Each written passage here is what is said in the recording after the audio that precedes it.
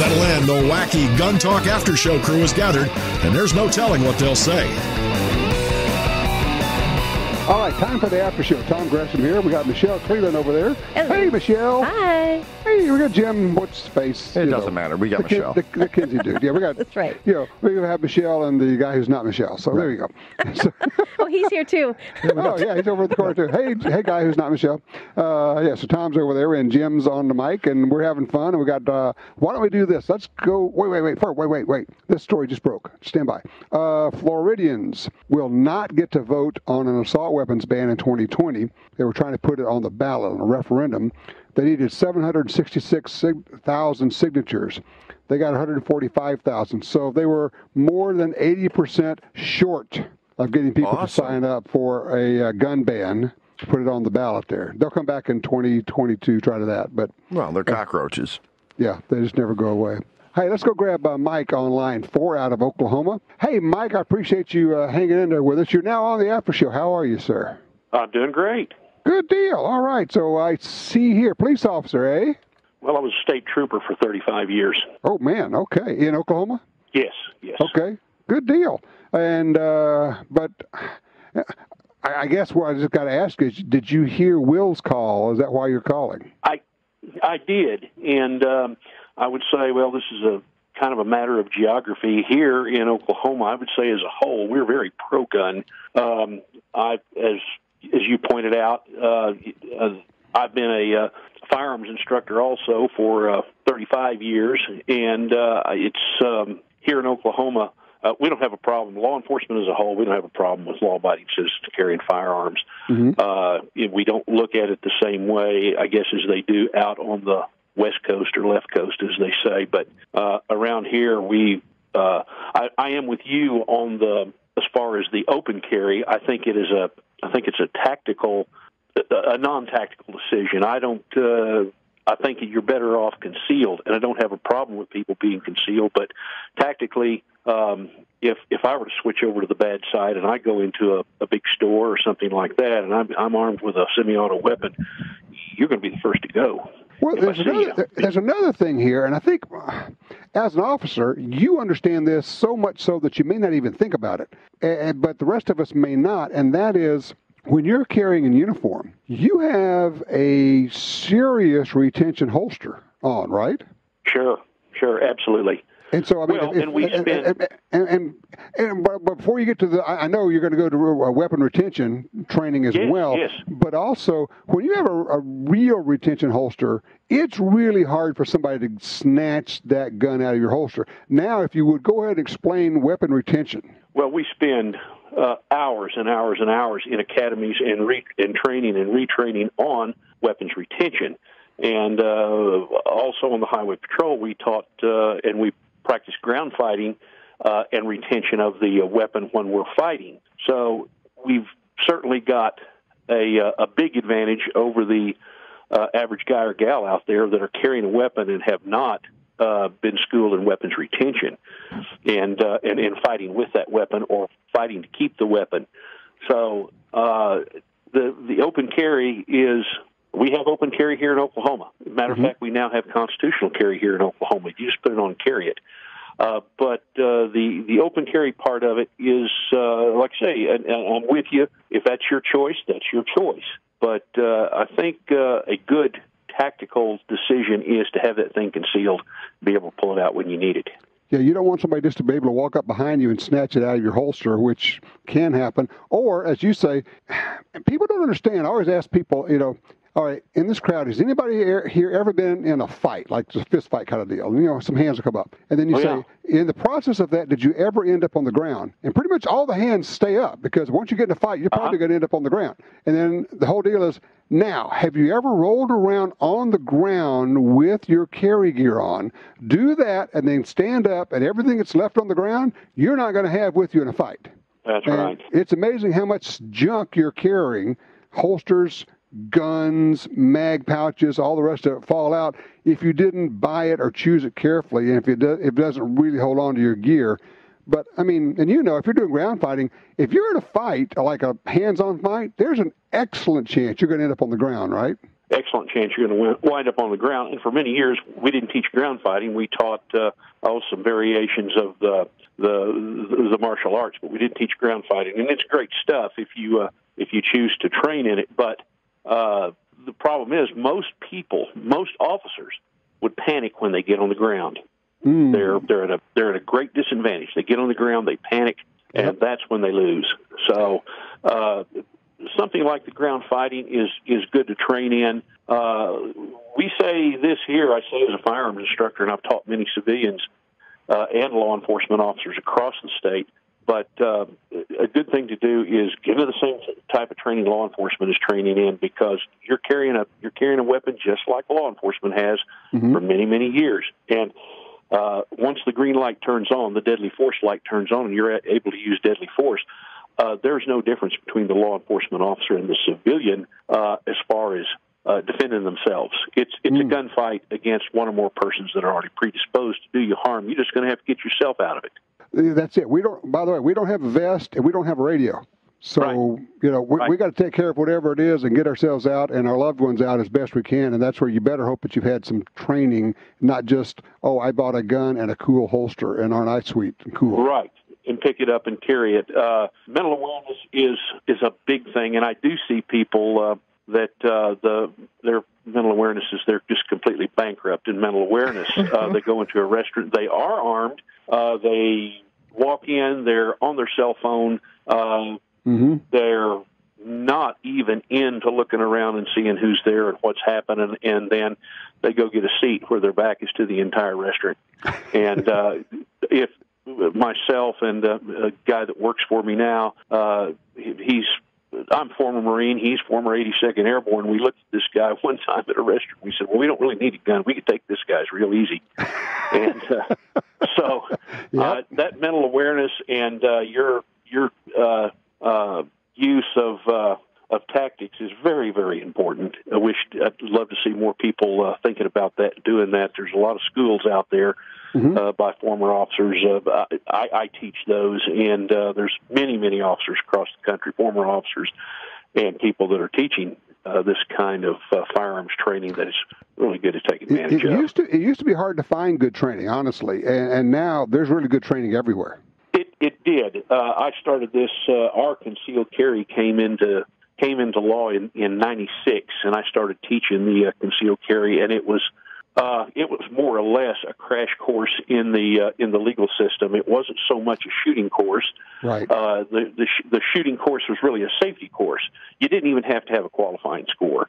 You just had to show that you were safe on the firing range, and that prompted me to go ahead and start having some private schools and teaching gunfighting, essentially, and weapons retention, weapons recovery, close quarter battle, those kind of things that you're going to be required to do if you find yourself in a deadly force situation, law enforcement, civilian, or whoever is carrying that firearm, because nobody's going to just let you win, and the bad guy isn't going to just let you win, and nobody's going to go a little easier on you because you don't have a badge. When you find yourself in that deadly force situation against one or more persons in the FBI, statistics show us that the majority of our shootings are at close range at night, settling 3 shots or less, whether you win or the bad guy wins. That's 7 yards in. A lot of the shootings we had in law enforcement just before I retired, they were struggles, one-on-one, whether you're wrestling in a ditch or fighting with somebody, and you wind up shooting the bad guy, and it's a contact wound. But nobody is going to just let you get away with it, whether you got a badge on or not. So you need to train just as hard as the guys with the badge. There you go. Mike, thank you so much. Excellent call. Good information. I really appreciate it, sir. Look, and thank you for helping the rest of us out. Well, thank you very much. Love your show. I sit here at my shooting range on Sundays and always listen to you. Listen to us shooting the breeze. Shooting in between listening to you on the radio. Part of the qualification, right? That's right. Yeah. Just turn up the speakers loud. There you go. Thank you, sir. You take care. Guys, I was just thinking about what Mike was saying, that nobody's going to let you win. That's perfect. That's pretty much it, isn't it? Mm-hmm. Yep. I think it's kind of odd that a lot of law enforcement people look down on the average citizen carrying a gun. There's been numerous cases where average citizens have stepped in and saved a cop's life. Mm-hmm. Well, it's interesting. He said he thinks it's regional and maybe geographical, and I think he's probably right. I honestly, I think probably the attitudes of some of the law enforcement officers reflect the attitudes of everybody else around. If you're in, for instance, New Jersey, where it's maybe a little unusual for people to carry guns for defense, that carries through to law enforcement versus Oklahoma, where you figure everybody does. Why wouldn't you? It's a different attitude. So that was interesting. Well, and especially because the sheriffs, you figure, are always on your side, because they're elected by you. Yep. But standard police or state troopers, typically you're like, not so much. Not so much. So it's awesome to hear. Right. Yeah, exactly, it is. Tell you what, let's take a break now, and we'll come back, and we've got Jim and Michelle and me, and between all of us, we might be able to come up with a cogent thought. No way. No. Set a precedent? It's Groundhog Day. We would have to do it again and again and again. God forbid. It is Groundhog Day, isn't it? It is Groundhog Day, isn't it? Break.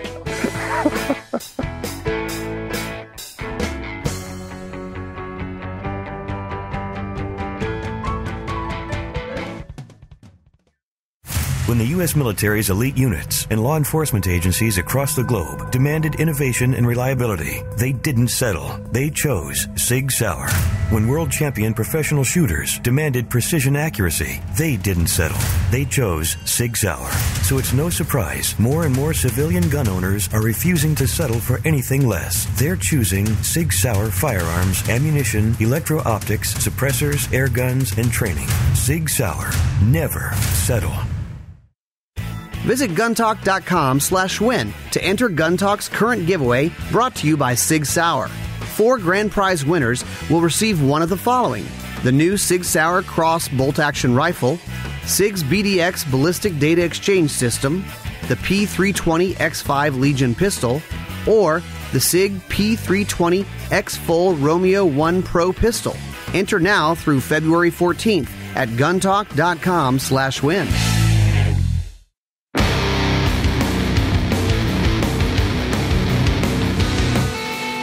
All right, back with you here. Michelle, I was actually thinking about you when Mike was talking about, getting serious, getting training. He's teaching people. The idea that you have somebody with a law enforcement background, he comes in and he's teaching concealed carry classes, and it's like, okay, let me explain to you how this really goes down, not how you think it will or how you think it should. But in the movies... that's just... Man, that is really worthwhile instruction when you can find somebody with that kind of background. Oh, yes, absolutely. There's always something to learn from situations like that. Yeah, when you're talking about, okay, you're going to be on the ground. All right. Can you, and I've been to a number of these classes where we get on the ground and we practice drawing from our holster while we're laying on the ground. And lay on your side this way, lay on your side that way, lay on your back. Now we have to shoot the target, and if you're laying on your back and you're shooting a target, it'd be really good not to pull your knees up too high because they can't get in the line of fire, and that's an owie. Oh. It's like, okay, things I hadn't thought of before. Oh, yeah. Why would I want to do that? Let me tell you, you can hide behind a curb. It's amazing what you can hide behind if you need to. And flopping down on the ground and getting behind something like that is not a bad idea, not a bad way to go. Even if you're not down there fighting, if you say, well, I'm just stuck out here in the middle, okay, have you got a curb you can get behind? And think, well, it's only 4 inches high. That's 4 inches that'll catch bullets. Right. But I don't know how to shoot from there. That's not my problem. That's your problem. You should have trained for that. Well, and think about it, too. If somebody was actually going to train this way, practice, a.k.a. practice, you're going to choose a grassy spot to do it in. You might be in the mud, the snow, the gravel. Who knows where you're going to be? Oh, yeah. That's right. Getting toughened up, it's what it amounts to. Yeah, it's a good point. How many people actually get down on the ground and roll around on the ground? Whether it's a floor or gravel or grass or mud or water or whatever. And you're thinking, well, I don't want to go do that. Well, but that's, you need to be willing to just flop right down and get there. Well, you also need to know whether or not the equipment that you have is up to the task. Oh, you mean like work when it's dirty? Right. And wet? Right. Make sure your mags stay in place and yeah. Yeah. Stay clean. Do the mag pouches you use, will they hold? Seriously, I mean, and I'm not making this up. We'll actually have people do somersaults or get down and roll around and do all these positions. Now get up. Are any of your mags on the ground? If they are, then you need better mag pouches. Right. I mean, it's legit stuff. If you're going to be serious about training, those are all the things to consider. And and if you don't want to get up and down like that, you guys will get a kick out of this. Gunsight is now offering what they're calling the geezer class. It's if you don't want to be going up and down and flopping on the ground, we'll do all this so that we'll modify it a bit, because if you had the artificial hips and artificial knees and all the rest of it, but you still want to do the rest of it, they'll accommodate that. So that's kind of interesting. That's actually pretty cool. Yeah. It really is. Give you a fighting power. Yeah. And they say, okay, given what you can do and what you cannot do, right. Now let's take that and show you how best to use what you can do. Well, you think of how many people that's been afflicted upon. How many people have knee replacements or some type of joint replacement? So I guess I'm more, elbow, hip, anything. I guess I'm a little more evil. I tend to think that those people are more of a vulnerable victim.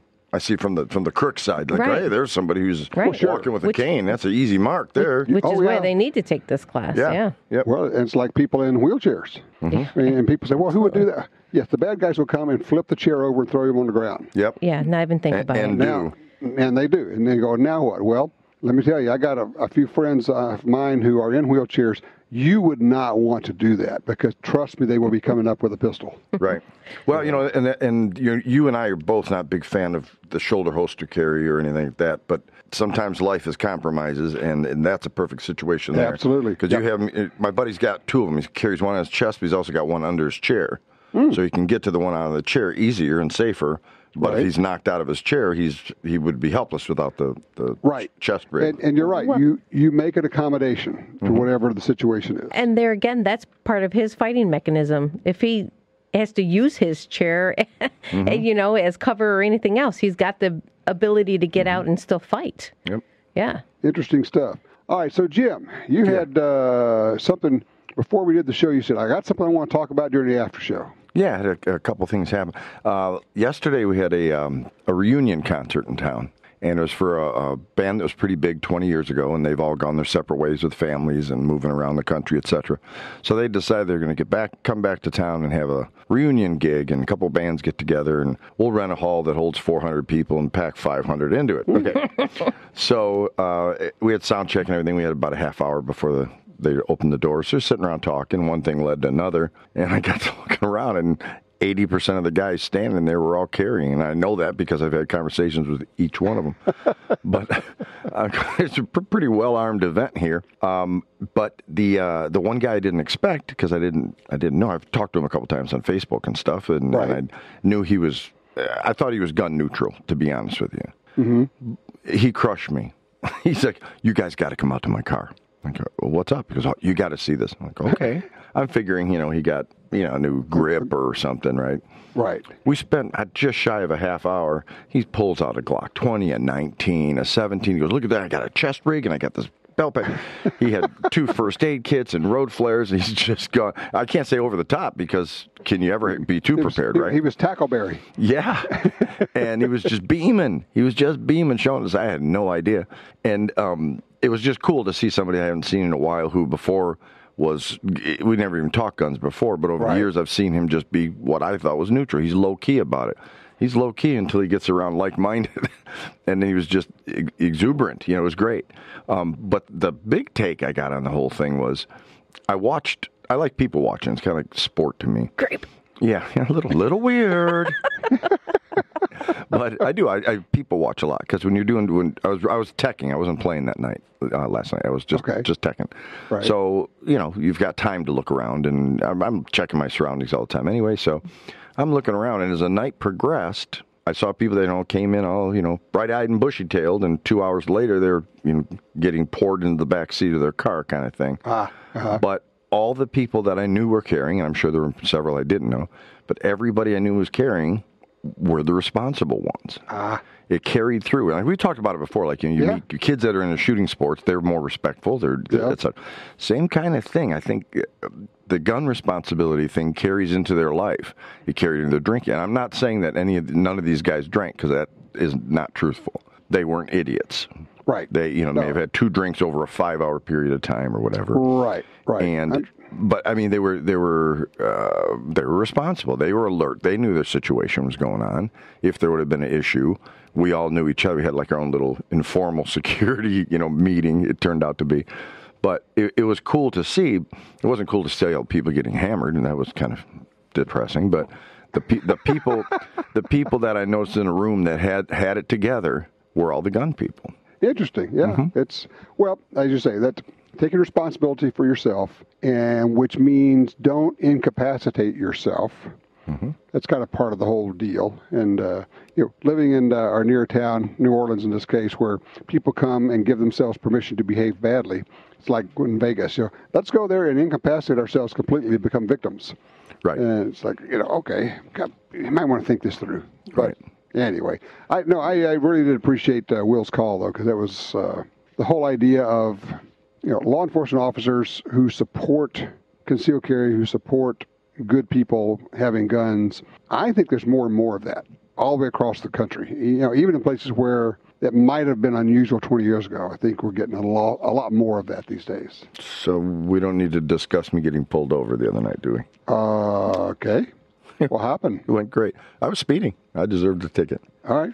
And got pulled over, and it wasn't safe to pull over, so I continued to travel a little further and found a spot where it was, and I pulled over and rolled my window down. And by the time the officer gets up to the car, my hands are going to be on the wheel. I'm going to have my license, my permit. I'm going to play by the rules.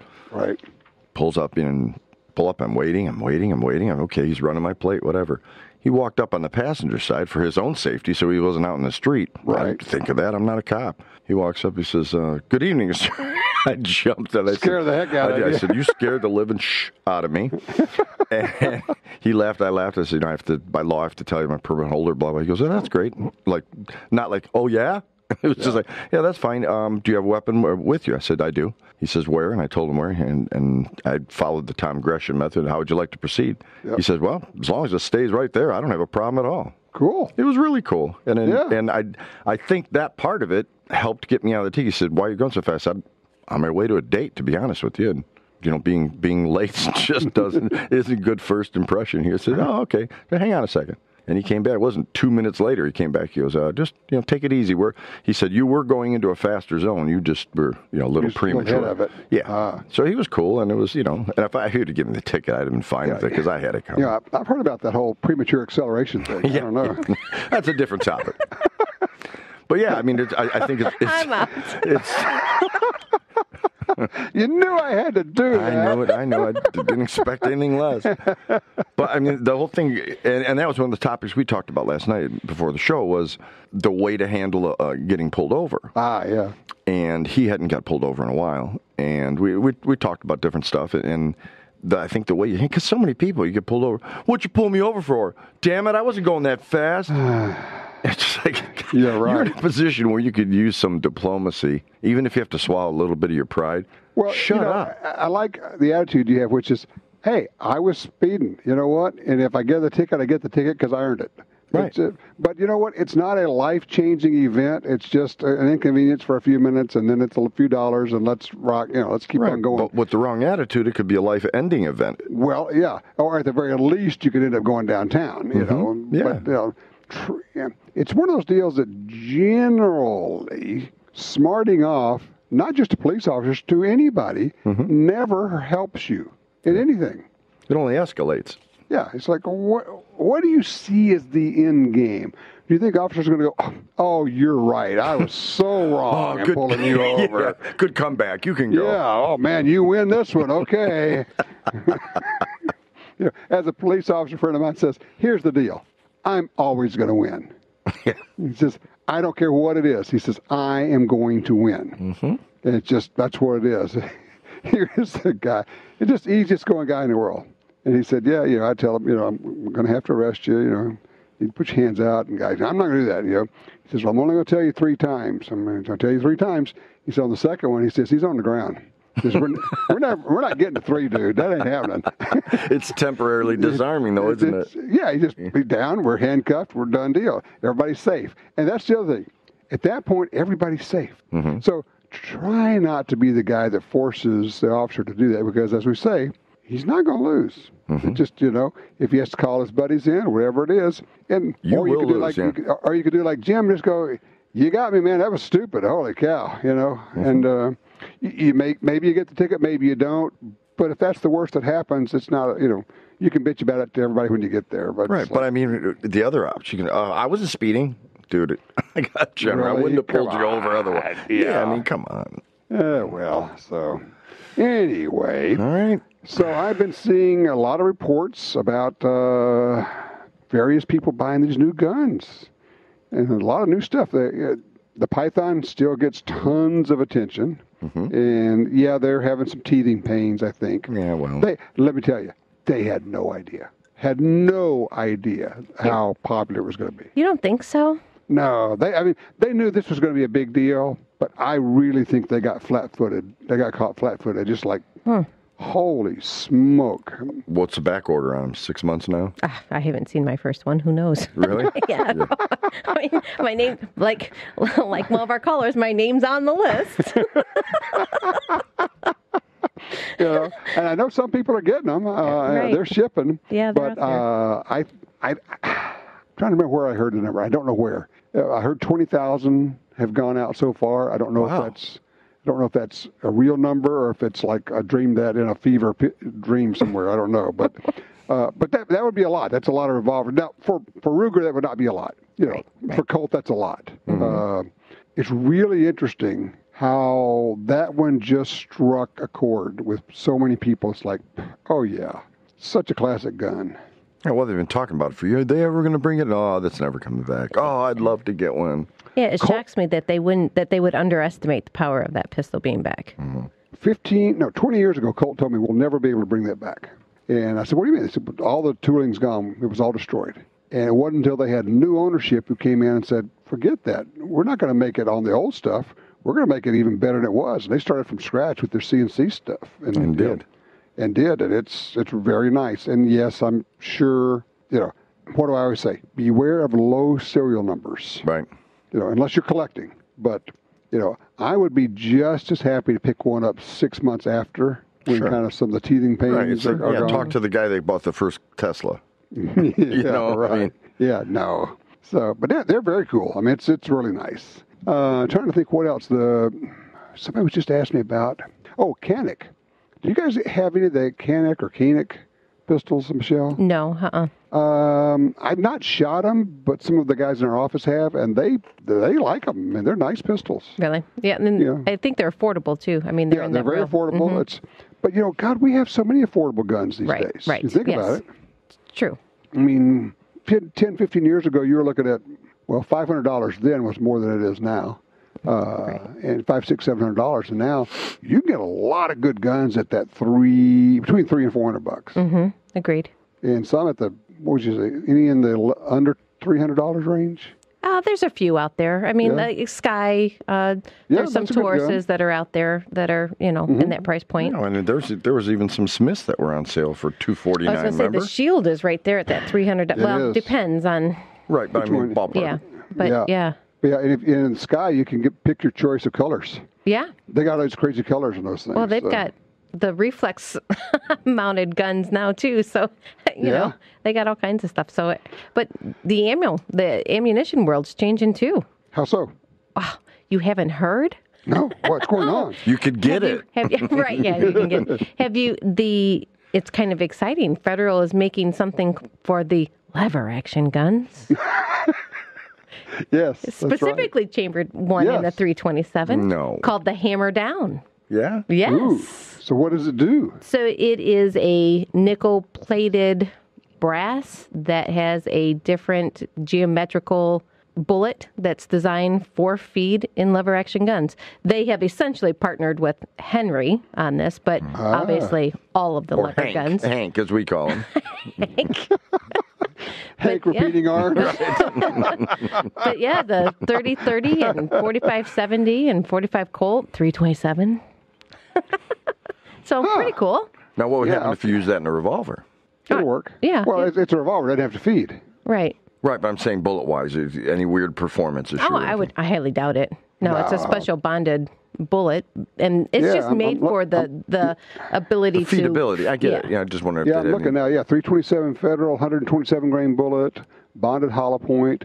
They also got a 45 Colt, 44 rim mag, 30-30, 45-70, and 357 Magnum. So if you buy a bunch of that, you could use it in your lever as well as your carry piece. It's not out there. It's not out there yet. Yeah, I was going to say, all of these, it says currently unavailable. That's just a new announcement. AKA vaporware. But actually, being federal, they will actually turn it out. They don't announce stuff they're not going to crank out. And I think they have gone through and changed a lot of their bullet design too. They they got those deep shocks and stuff, the Hydra shock, and they've got a lot of new ammunitions out there. They really do. Ammo is such a competitive world. It is. I can't even imagine, and the margins are so slim on ammo. It's why they, of course, they do well with the premium ammo. At least they can, have the prices a little bit higher. But boy, when it comes to just match or practice ammo, holy cow, it's like they're making nothing. Right. So, but yeah, no, Federal is doing some really cool stuff. CCI, Federal, all of that, Spear Gold Dots. Yep, all of those. A lot of good ammo out there. And then you've got these boutique operations like Buffalo Bore, and they're doing all kind of wicked stuff. What was the cartridge I just saw I had never even heard of? I've got to go look it up. It's unusual to say, okay, here's a cartridge that people talk about. I haven't even heard of this. It's a cut-down 500 Smith & Wesson cartridge. Have you heard anything like that? Let me see if I can find it. I know it was on the Buffalo Bore website, but basically just a little bit shorter, a little bit less recoil kind of a deal. So it's like the size of your thumb if you had a circular saw accident. If you took shop. There it is, the 500 JRH, a.k.a. the 500 Smith & Wesson Short. Oh, no, I've not heard of it. I had not either. 500 JRH. How interesting. Let me see here. Due to a large number of requests over the years. Yeah, you shoot 2 rounds of that, you're done, of the big stuff. Yeah, this is 350 feet per second slower than the 500 Smith & Wesson, but it's still a 50 caliber. So you get 900 and we'll call it 1,000 feet per second out of a 5.5-inch barrel. So, that way and I can just tell you, shooting a 500 Smith, it's just not fun. Right. I don't care how big the gun is or that it's got a muzzle brake. You're usually good for 3 to 5 rounds. And you go, that was great, thank you, next. Where's that 22? Would anyone else like to shoot some of this? And, which I will joke about the used 500 Smith & Wesson that is sold with a box that only has 4 rounds out of it. And that was a heavy-hitting day. That was 2 people 3 guys,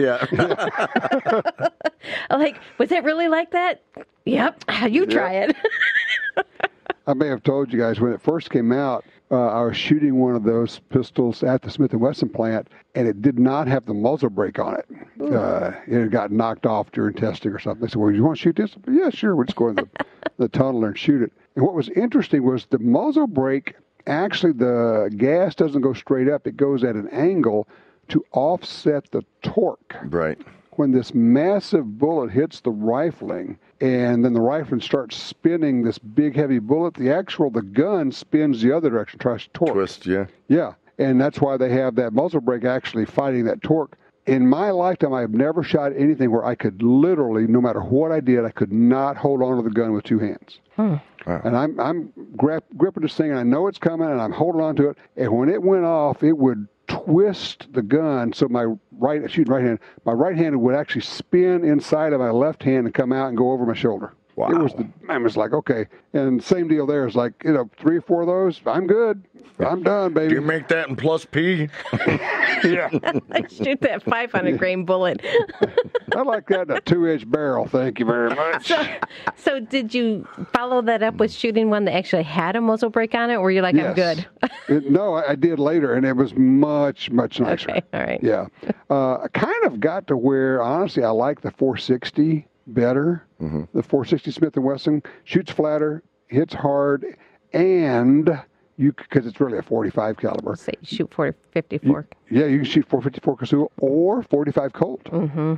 And when you shoot Cowboy Action 45 Colt, it's like a 22 rimfire.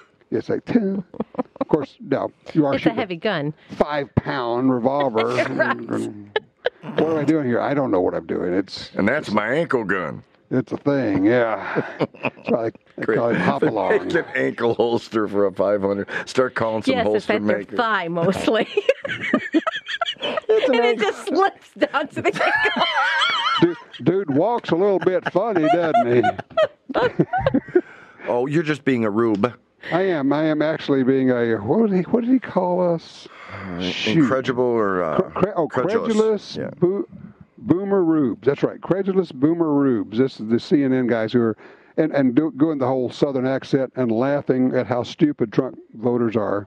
Now, got to remember, these are the same ones. I went back just for fun to the 2016, and I looked up presidential polls October 2016, where they said Donald Trump has a 9% chance of being elected. And it is so hilarious. And they were doing the same deal about what a bunch of rubes and what a bunch of goofballs and the very idea that anybody could think he could possibly be elected. I'm thinking, yeah, this is great. You guys just keep doing this because keep it up. I would like for people to actually go watch that video of these CNN dweebs doing this and watch it every day and send it out to all your social media friends every day. You talk about getting out the vote. Man. Oh, well. So we shall see. There it is. So anyway, I got to go find a scope to put on my rifle. I'm probably going to have to order a set of low rings for that, number one, because I really like a 1-inch tube as opposed to the 30 or 34 millimeter tubes. Mm-hmm. And so I can mount it as low as I can. So I just run over to shopruger.com and buy the low rings for the Ruger number ones. Oh, that's Low Rider. Never mind. What? Good gravy. Yes, I got it. It was that. He understood it wasn't funny. I understood it. It just was bizarre. It was that brain of his. He needs to get back on the meds. This whole drug-free thing is not working for you, man. Yeah. I'm just telling you. All right. Just not. Go back to snorting Drano, man. I picked a bad day to stop sniffing glue. Right. Classic line. Oh, yeah. Right. Great. Well, guys, let's see.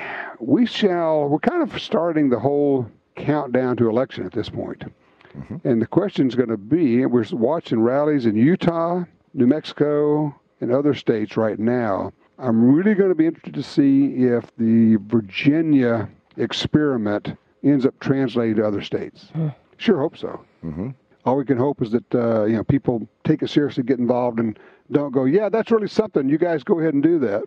Yeah, I was going to say not sit and watch another state suffer, but right. be pro-issued here. Mm-hmm. And if you're in a state where you think this is a good state, well, good. Don't sit tight. Keep it that way. Yeah.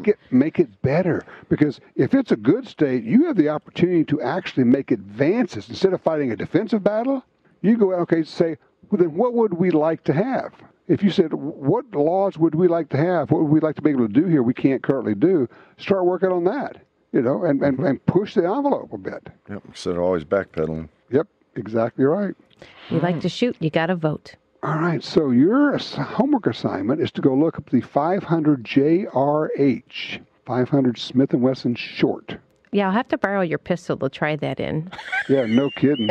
And your wrist brace. I'm not sure. This thing may be kind of close and ballistically to the 480 Ruger. So, and another one a lot of people don't know about, but that's a good round, by the way, the 480 Ruger. Would comparison be, obviously more powerful still, but comparison be similar to the 44 mag and a 44? A little bit more than that. And also, the deal about a 44 mag, you got to always remember, is it's really a 43 caliber, not a 44. It's a 4.29 diameter bullet. Mm-hmm.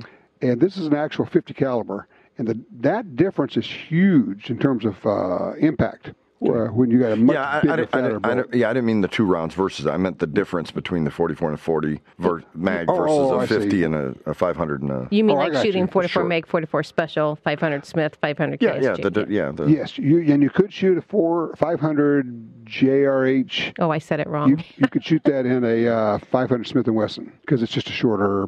All it is, they just shorten the case a little bit. Right. JRH. Okay. Yep. Johnny Rocker and the Hitmen. I'm sure that's exactly what it stands for. Yeah, sure. It's a junior heavy hitter, JRH. That'd be Jared squared. Well, it's still junior heavy. You know, if we have to struggle this hard, maybe the name's not just that forget great. You ever wonder why it's the after show? Yeah, really. Because we keep talking after everyone is gone. Oh, yeah. Yeah, they should have left us minutes ago. I think they probably did. Which is our cue. There's the door. We're out, guys. Happy Thanks so Super much. Bowl. All righty. Be good. See ya. Hey, thanks for checking out the after show. And don't forget to join the Gun Talk Truth Squad at guntalk.com and grab Gun Dealio for your smartphone. It'll save you money on guns, ammo, and more.